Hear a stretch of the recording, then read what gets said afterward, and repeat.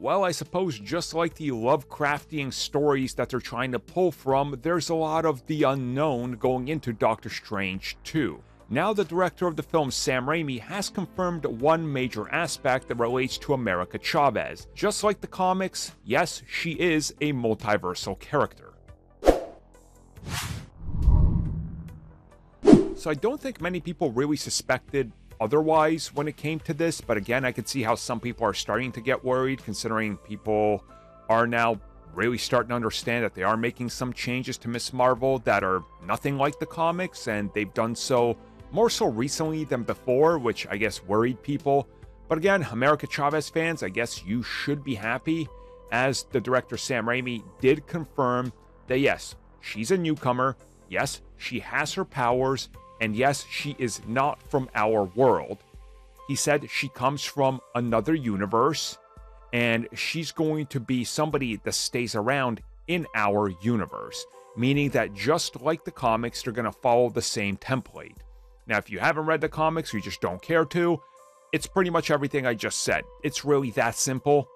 She's born in another universe. That universe ends up going haywire. Just like Miles Morales, they're both brought into our universe during the course of an event that took place. And then they're just kind of they're mainstays. They're just now here. And again, I understand why Sam Raimi has to answer these questions, even though to us they seem obvious. But I think many people are starting to question some of the decision-making related to various things going on in the MCU. And certainly, I don't think you want to change a character like America Chavez too much, because she's been around for only like a handful of years, right?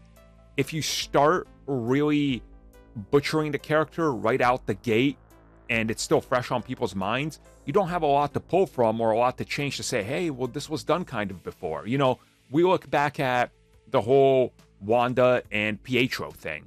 Oh, they're not mutants. It's like they never were mutants. They were retconned to be mutants in the comics, but then they were X-Men. So you could look at that and go, well, okay, I accept the change because it makes sense. It was done in the comics. Chavez, I guess she's literally been around for, I can recall the first issue. So like, it's still fresh on people's minds. So I'm glad that they're not going to stray too far away from it.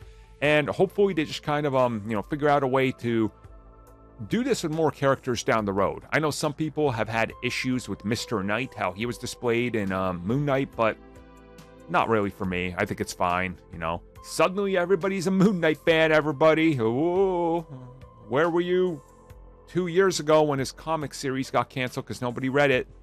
That's what I thought.